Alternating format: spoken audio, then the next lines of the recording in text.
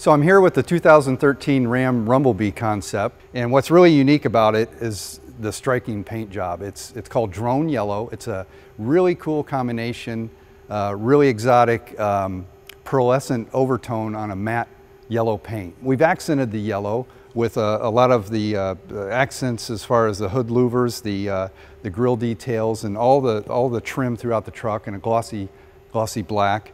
Going bigger is always better, so we wanted to raise the bar. We went to 24s, and these wheels are gorgeous. They're a very simple 5-spoke design with a glossy black paint job. So on the rear of the truck, we have a modern interpretation of the Rumblebee stripe. And what's really cool about this, we've gone in and the designers had a lot of fun. They actually updated the B. We've nicknamed it Speed B. And then we've also taken this honeycomb graphic pattern and actually put that into the design that goes up and over this Mopar tonneau cover. So it's really neat. It actually transitions and just fades into a black stripe as it goes down the side of the vehicle.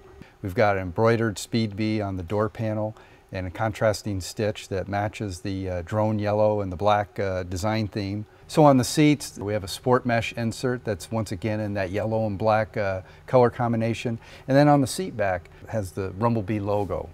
So one of the highlights on the Rumblebee interior that the designers really had a lot of fun with was the 8-speed transmission gear select knob. It's actually a Bumblebee impregnated in epoxy resin with a honeycomb backdrop, and it's actually backlit. It looks really cool, especially at night. So here we're on the business end of the Ram Rumblebee.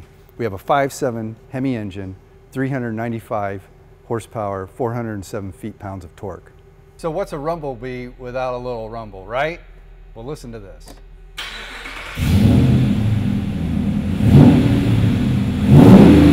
Sounds pretty good, but it could be louder.